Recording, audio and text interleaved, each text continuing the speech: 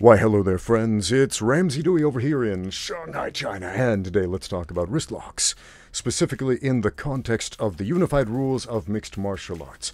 I put out a poll recently asking my viewers which of the following techniques is illegal under UFC rules: wrist locks, breaking bones, kicking the knee, running away, or neck-breaking techniques. If you don't know, the answer is running away. What? Not to be confused with playing a defensive strategy and keeping distance between you and the other guy. A lot of smart Alex in the comments said, well, Israel Adesanya runs away and he doesn't get in trouble for it. No.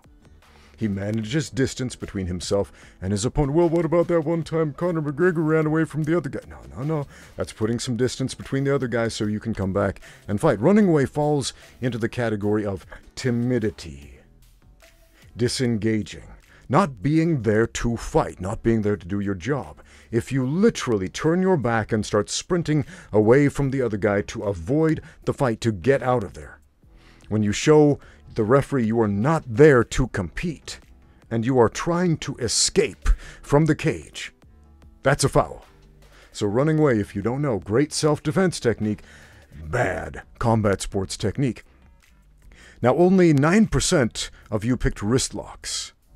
But the reason we're going to talk about wrist locks today is because in the comments, the most vocal group were those insisting, no, wrist locks are illegal in the UFC, and this is false. It's absolutely false, but it's based on a fundamental misunderstanding of the verbiage in the rules of MMA. Specifically, no small joint manipulation. But what you might not know is that small joints refer to fingers, not to wrists. Fingers and toes specifically, not to the wrist joint, not to the ankle joint. So wrist locks, totally fine.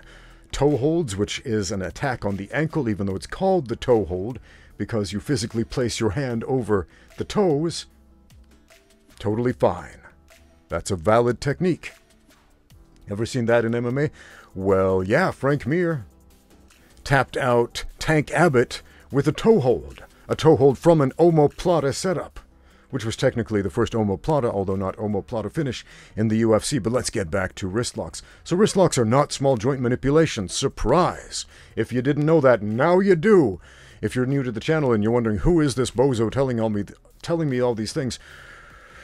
Well, I've been a referee for the sport of mixed martial arts, adjudicating professional MMA fights for quite a number of years. I'm pretty well versed in what the rules are and what they're not. So, small joint manipulation, once again, refers to fingers. More specifically, controlling two or one fingers, bending or twisting an individual finger or two fingers in an attempt to gain an advantage over your opponent. Holding on to three fingers, totally okay. Holding on to four, totally okay. Bending or twisting a single digit, no. That's called small joint manipulation. Wrist locks, totally fine. So why don't we see them more often in mixed martial arts? Well, for the simple reason wrist locks are low percentage techniques. Yeah. What does that mean? That means you have better options. You have far better options in an MMA fight in most positions. Probably the most successful position to set up a wrist lock from is full mount. It is. You're in full mount, you rain down some punches, the other guy puts his guard up here to protect himself, and look at that hand, it's open. If it's open, then wrist lock. But, in spite of the fact that that's probably the best position to set up a wrist lock from in MMA, you still have way better options. For example, drop some elbows on the guy. How do most MMA fights finish? TKO.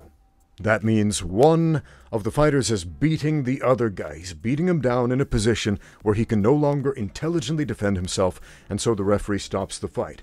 The most common form of TKO in mixed martial arts, two fighters are squaring up, they're standing up, they're throwing punches, one guy gets knocked down, the standing fighter chases the knockdown guy and continues to throw a barrage of punches where the other guy is still dazed and confused about what's going on, so the referee jumps in there and stops it before he gets seriously hurt. That's a TKO, a technical knockout. Technical because he's technically not knocked out, technically not unconscious, but he totally would be if the referee allowed that to continue. So wrist locks, not small joint manipulation. Why else do we not see them very much in MMA? Well, for the simple reason, MMA is a fist fight, and the number one defense against a wrist lock, make a tight fist. If your hand is open and loose and relaxed, there are lots of different ways to wrist lock it. If your hand is in a tight fist, it's much harder to bend. Third reason, the gloves and the wraps. It doesn't make it impossible to wrist lock people. I've done it, but it does make it harder. It means you have to get that guy to compromise himself before you can get that wrist lock. It's not impossible to bend a wrist with a glove and a wrap on it. It's just harder, which makes an already low percentage technique become a much lower percentage technique. So, wrist locks, totally legal under UFC rules. Now you know, and now you know why you don't see them very often. Thank you for watching. Now get out there and train.